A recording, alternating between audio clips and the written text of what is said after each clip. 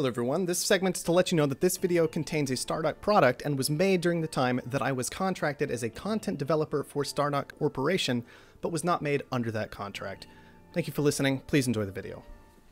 Hello everyone, and welcome to game number 1 of our best of 3 series between Duban and Dermas. Still looking at round number 1 of our current ongoing 1v1 tournament.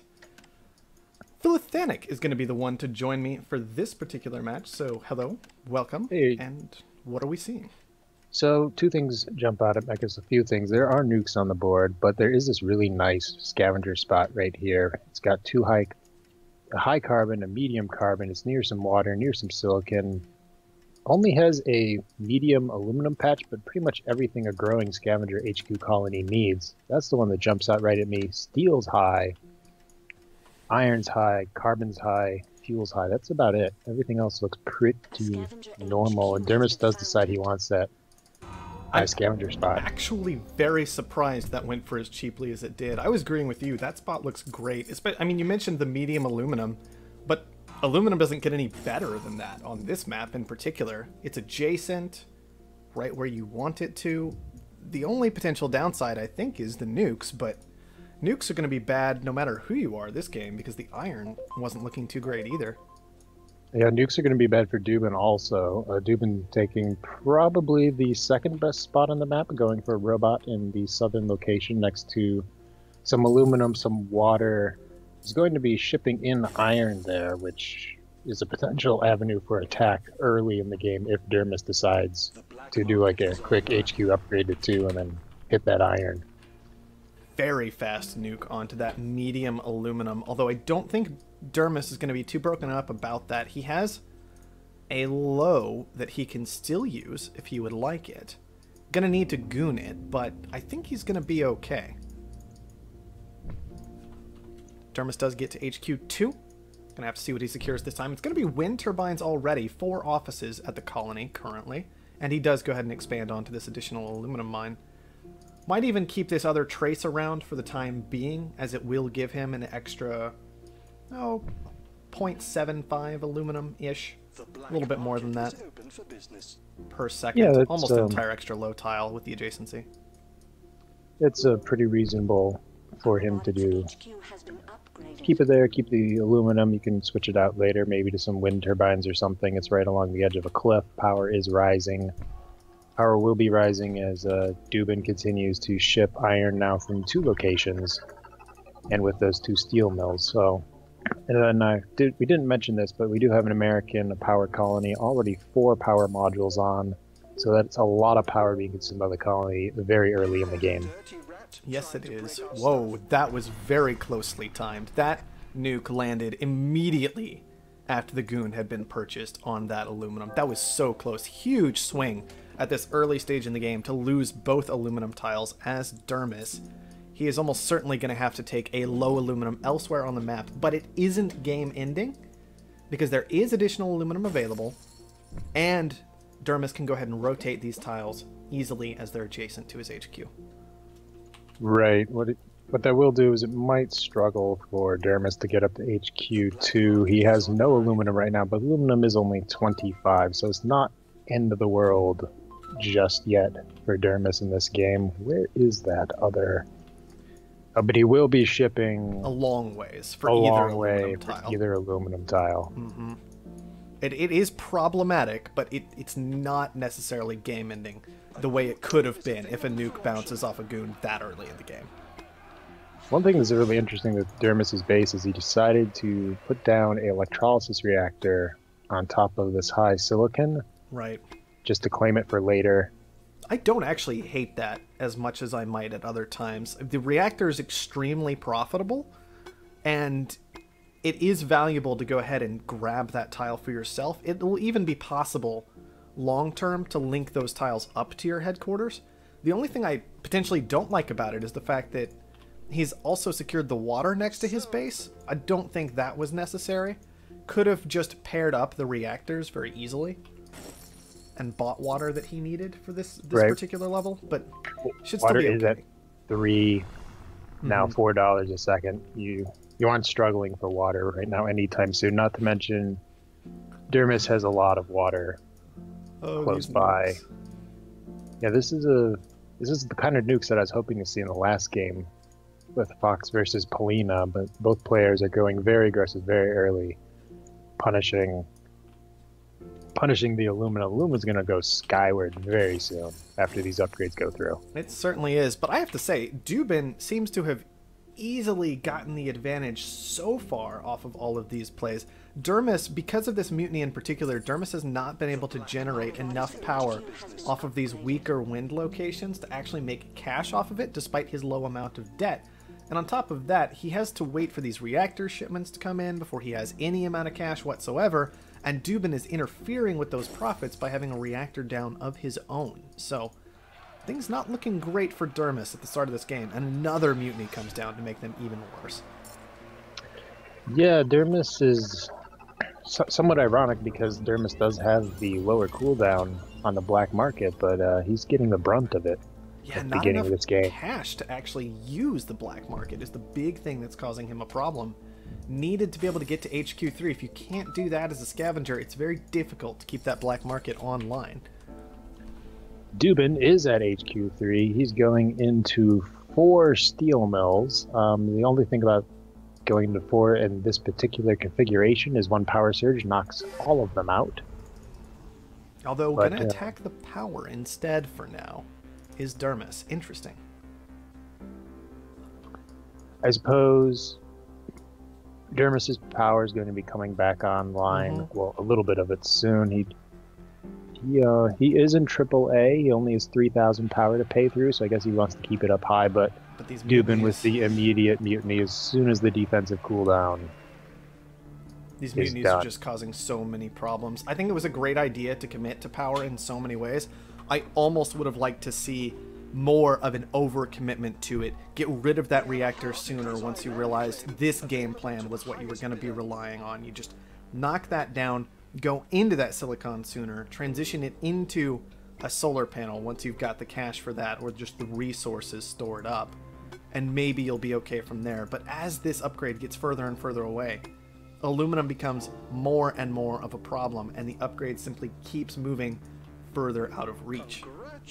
Right, Dermis needs 19k for the upgrade. 14k of that is in aluminum, which he currently has none of it stockpiled up as the aluminum price is going higher with Duban's upgrades. And Duban also moved into a low. Well, this is where Duban's going to help Dermis a little bit. He's selling down that aluminum as it's come in. So very slowly, Dermis's upgrade is going to cost less. Yes, very bit by bit as this low aluminum tile continues to churn it out. But Duban, almost 20,000 cash on hand, black market cooldown coming up so he can get aggressive again. I mean, nukes still look great against the scavenger, EMPs, power surges both available to him, or he can simply become upgrade 2 HQ levels ahead. Yes. Like that. Yeah, Duban's definitely in the driver's seat in this game. It's his to lose at this point in time. We do have another EMP from Dermis onto Duban's power. Duban did put it in a triangle, which makes it very susceptible to the EMP attacks. And nobody has been defending any of their power this game, so... No, just that one goon earlier, which got knocked out of the game the instant it came down from that underground nuke. So, but one thing I am concerned about, Duban has been a little lax on his black market cooldown in particular. When you get this much of a lead, it can be so easy to abuse the black market and keep your opponent just stuffed down at HQ2, unable to upgrade. And so I don't like the fact that he's allowed Dermis to make any money whatsoever, which Dermis certainly is now. The other big thing, Dermis should be able to upgrade in a moment here off that food shipment. The other big mistake from here is attaching these wind turbines to the steel. There was no point in this. Steel's not all that profitable anyway, but... It doesn't care about the steel, it's just, like you said... Still frozen tiles. Frozen tiles, you could be using those for something better. Food, for example. Glass, electronics, anything that's making more money than steel right now. Yeah, even attempting a transition into glass, but can't actually do it purely because the tiles are still frozen. Just a big mistake to make yourself that vulnerable to black market for no reason. He does have a 10K cash lead and a 2 headquarters cash lead over Dermis. So I don't see if this were a close game, It would matter. it would matter. But at this point, I don't see it mattering, unfortunately, for Dermis. No, not really. Dermis, I mean, he just has to purchase so much aluminum to get to this upgrade, and Duban did stop selling at some point. Just Right. It looks like Dermis bought into the aluminum, and then Duban immediately noticed he's making it easier for Dermis to upgrade, so he stopped selling it. Dermis only needs 4.7. Well, oh well. now 9.1K aluminum as Duban continues to buy into it. Yeah, Dermis did get this extra claim for 18,000. He's going to be able to get aluminum off of that, but it is still some ways away before that first shipment shows up at the headquarters. And on top of that, Dermis, I'm okay with the decision because his power was frozen, but choosing to take that auction did ensure that he's not making money off power for quite a long time. Well, at this point, he needs the upgrade more than he needs to be making money on power, and if he can get some aluminum, it is goon, so Duban will not be able to immediately nuke it, and hopefully he can just get that upgrade, get into HQ3, and maybe figure out some way to claw his way back into making it a game. Yeah, I love these pirates. Just every little bit. I want to see Duban hitting every single black market cooldown right now. He's not. There it is. More pirates. Gonna hit the glass with that, I'd imagine, but could actually just hit the aluminum very easily. Oh, it's just gonna be more on the food. Fair enough. I would have liked to see the aluminum. The aluminum is more valuable than the food at this point, but that's okay. Yes, not to mention doing it on the aluminum kind of feels like you're twisting the knife after you stuck it in. Exactly. The opponent, which when you're in a cutthroat game like Offworld Trading Company is always advisable. Certainly is. The hacker array gonna get active for Duban in just a moment here. Actually, we're going for an aluminum shortage. I wonder if Duban has spotted that Dermis now has access to aluminum. Even so, the shortage likely still an okay decision, given that Dermis, you can't win a game against HQ level 4 on HQ level 2. It's just not going to happen. No. Dermis nuking out the only other non-trace aluminum tile on the map. It sort of feels like it's a little bit too little too late. But he does finally get to HQ3, so... Yes, and now Duban has almost enough resources to kill him. We'll see what happens with that. This hack in particular could be absolutely massive. 96,000 worth of aluminum getting hacked. I still hate these food pirates because of the aluminum hack in particular. Right. But still could easily be enough here. Dermas just isn't pulling in any amount of money whatsoever. No, Well, these reactors should help. Well, Dermas still leaking water. Hasn't quite fixed that yet. Oh, that magnetic storm auction. No, hit the aluminum!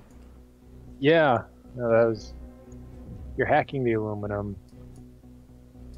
So... I mean, it's only 20 aluminum, but you're still hacking it, so you may as well get every last little bit you can. Just trade debt for that little bit more cash from your hack. Right, not to mention, not that it really matters at this point in time, but you don't give any cash to Dermis. You remove any possible likelihood of a comeback for Dermis by keeping him from upgrading. There is absolutely a skill in your opponent being at a 5% chance to win, and then you knock that down to a 2%, and you try and find every angle you can to minimize that chance of them winning. There is certainly an advantage in that. Doesn't matter at this point. Duban has enough cash for the buy. Dermis cannot defend himself and is going to take the series 1-0. Yep, that aluminum, that bounce on the aluminum in particular, it was so close that I would imagine that Dermis went for the buy on the aluminum, made sure at that moment his opponent hadn't bought a goon squad, and just went for the nuke. But the goon squad was purchased just while that all was going on, barely managed to get it down in time to deflect, and while the game wasn't over at that point, Dermis certainly, I don't think, doing quite enough to secure his position afterward.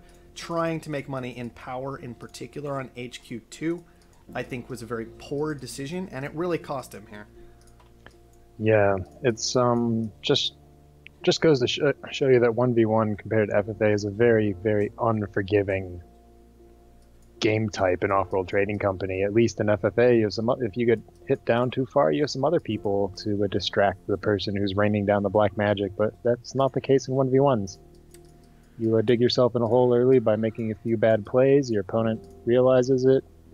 And if they're good, they will kill you for it. Yep, you make those little they turn those little mistakes into big mistakes, and that's kind of what happened here. Mm-hmm. And not much more to say about this one, really. Just no money being made for Dermas at HQ2. Got his aluminum nuked out. Couldn't upgrade. That was the game, realistically.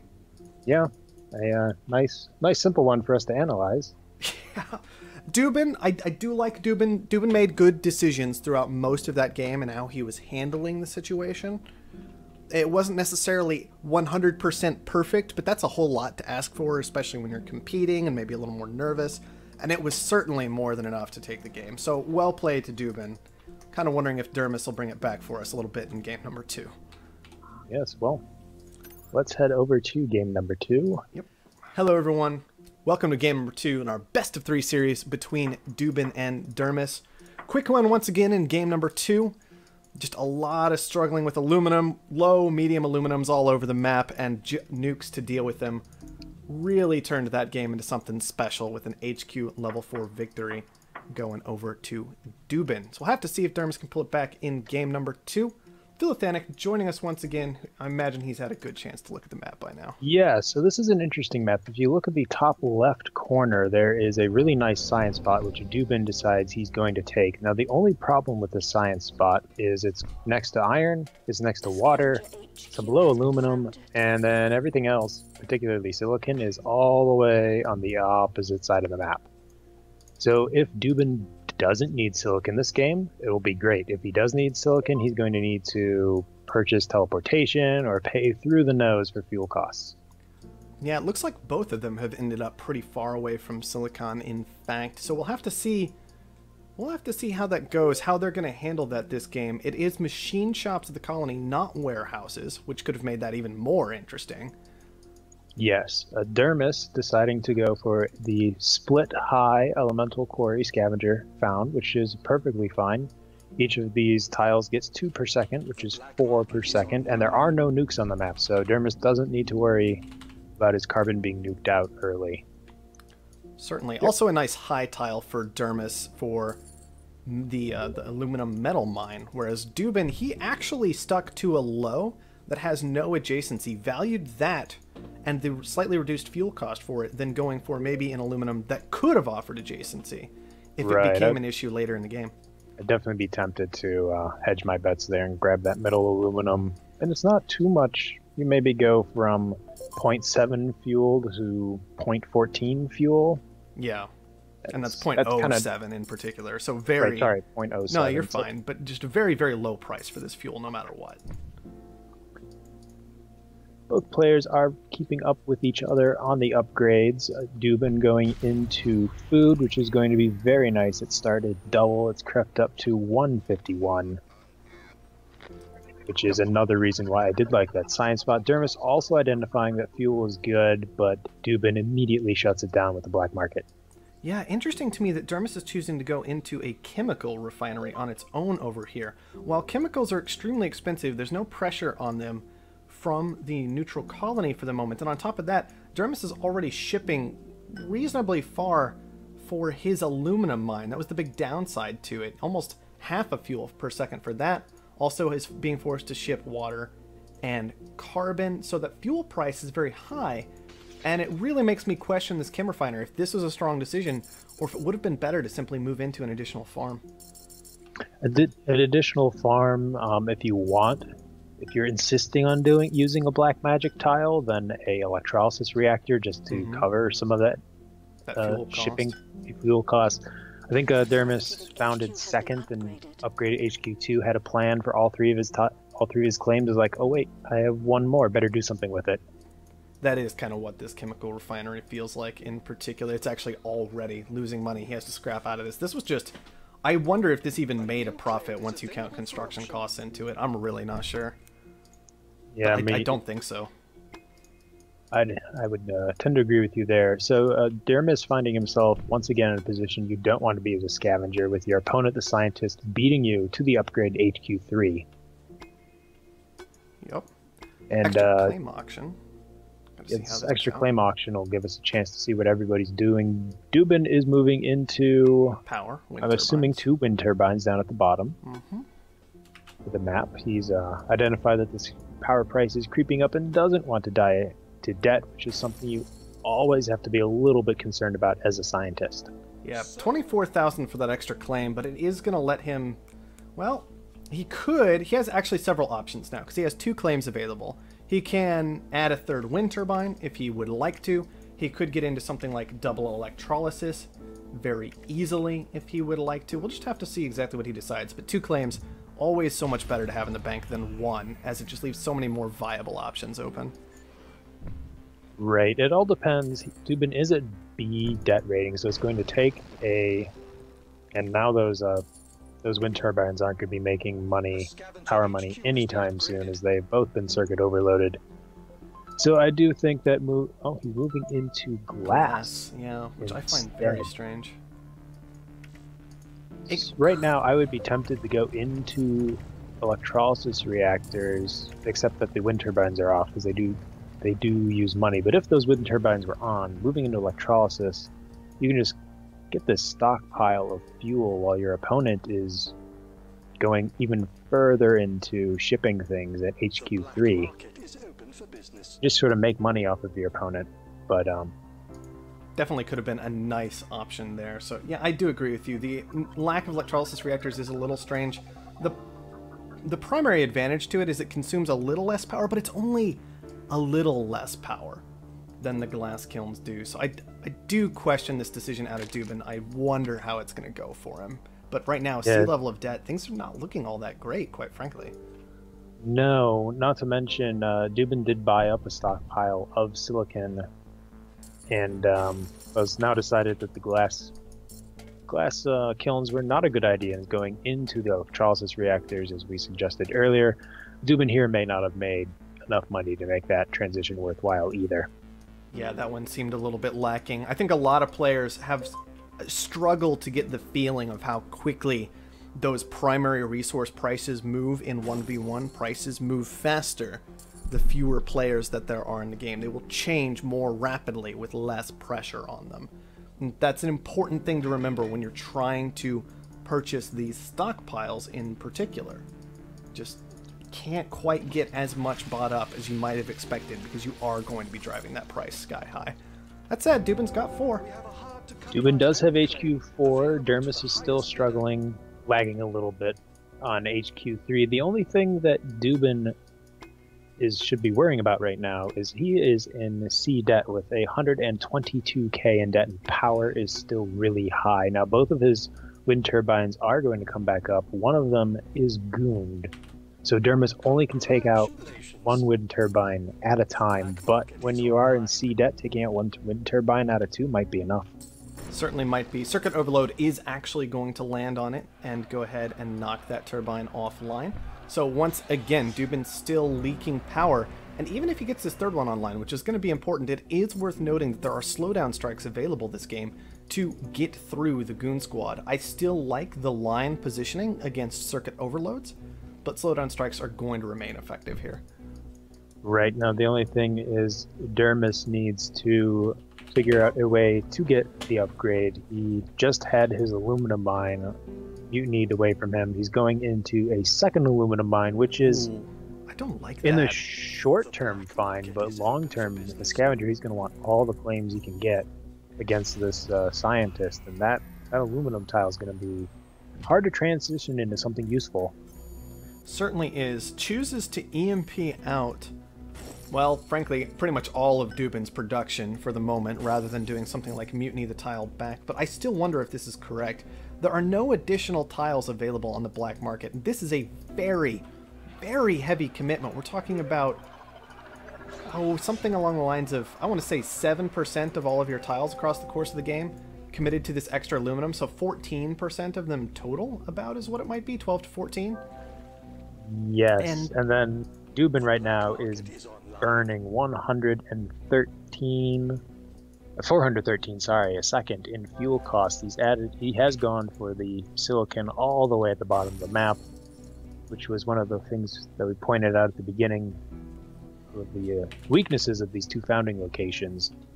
So once this other metal mine comes back from the mutiny, he's going to be paying through the nose in fuel. The fuel price was a little bit high, Duban deciding to sell out of it once Dermas has moved into electrolysis reactors, but those electrolysis reactors are not even going to keep up with Dermas's shipping costs, Nope. let alone make him any money. Absolutely.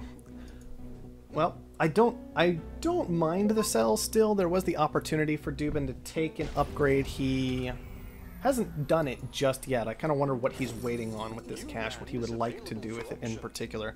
Perhaps was just making sure he could use the black market. I'm not entirely certain. But these shipping costs, I don't believe Dermas was accounting for them as he was making his other plays this game, considering that he had moved into triple wind turbine, one of them on top of some of his carbon, which has now been mutinied away and is causing some serious problems, quite frankly. But wasn't perhaps accounting for all the debt he would be getting from all this fuel, and was expecting to make some more money in this power than he was expecting. He has gotten to 4, but you can see the cash difference between these players, a whole order of magnitude difference between Dermas and Duban. Right, so Dermas right now has an interesting situation. He needs about 40k more in cash before he can get the majority buy on Dermas, while Dermas needs 60k to defend himself. So this dust storm won't help getting that extra cash, as now his farms are only making 0.54 a second. So maybe it is the time to upgrade to HQ4, wait for this dust storm to pass, move into some more money makers, and then just finish out the game. Instead, he decides to pay down a bunch of debt. That's... that would be interesting. That's interesting. Well, Duban's got 105,000 now. He really is getting quite close to being able to do this majority buy. The EMPs continue to rain down, despite the fact that he's wanting to stockpile money, because he also needs to ensure that Dermas isn't successfully making any money. Keeping these electrolysis reactors offline, keeping these glass kilns offline, going to be very, very important if Duban wants to go for the kill, which he's acting more and more like that's exactly what he's looking to do. He is, which makes the paying off debt even more interesting. I guess he wanted to avoid getting this C to D debt tick, but if you're going to win the game in a couple of minutes, then or less, why do you care? Dermas just leaking cash right now as well. I suppose that's these glass kilns coming online. He can no longer cancel them. So his cash reserves are actually very, very small once those are taken into account. We are going to see a transition into a little bit more carbon, but it feels like it's going to be too little too late. Duban is right on the cusp of being able to knock Dermas out of here. He has it. It's just the slowdown strikes make it a little bit more painful, but Duban has it. He's going to clean it up. Yep. You will take the series 2-0. Strong win over to Duban. Managed to... I really, really like that decision in particular. Most players, I think, would have just simply gone up to 5, been like, I'm still ahead of the scavenger, this is wonderful, and that's great and everything. But I really like this play out of Duban because he was in so much debt in particular. You managed to just ignore that fact completely by cutting the game short before the debt can become a serious issue. And so, really well done identifying all of that and identifying there was an opportunity opened up by Dermas' potential mismanagement of his shipping resources. Yeah, you can see Duban, by paying down that debt, first thought about going to HQ5 and then realized he's so close and thought better of it. So it's a good identification by Duban. Yeah, it's a nice move. Not many players would have made that majority buyout this game, that's for sure. At least not at HQ4. Just strong plays out of Duban there. Well, once again, we got to see most of the game and most of what was going on, because we never actually went to the late game craziness, but I do want to check on a couple of details here, just to reinforce what we were talking about. There's this idea that Dermas, let's see, Duban sold down quite a bit of fuel. Dermas bought, auto-purchased, in particular, 102,000 fuel this game. $102,000. At one point in time, Dermas was close to being able to make power money. He came within, I think, 12K of paying off all his debt, and Yeah, then I he believe just so. went into more and more shipping, which goes straight into debt. Yep. If he didn't go into that shipping, he could have potentially made some money off of those wind turbines. Then Duban's sea debt may have been an issue. Yeah, and that's definitely something Dermis likely should have looked to exploit throughout this game more and more, was the idea that Duban had acquired a lot of debt relative to Dermis in order to get this spot, in order to get online everything that he was doing. The circuit overloads were available, the slowdown strikes were available to continue causing a problem in power. If Dermis had maybe identified all of that and simply done whatever he could to push the game along, things could have worked out okay. But instead, he opens himself up to this majority buy because of some mismanagement in how he was handling fuel, unable to make money in power, just a continual sequence of problems resulting in this majority buyout. And chat's reminding us that he was very close to making power money and then purchased a auction claim for 16K, which put him right back into the debt hole, and then never came back from it. Nope, never quite pulled that off, unfortunately. Black Magic asks a good question. If there is somebody else to play for the moment, I'm actually not sure about the answer to that. Me either. I like how Duban managed to make $6,000 just by buying into electronics, letting it sit there while the colony consumed a little bit of it, and then selling it later. Yes, those little moves. plays are always nice to see. And in some games, they will be the difference in whether or not you are successful. In this particular case, Duban had enough of an advantage that it's unlikely that $6,000 would have mattered one way or the other, but why not make the move anyway, just in case?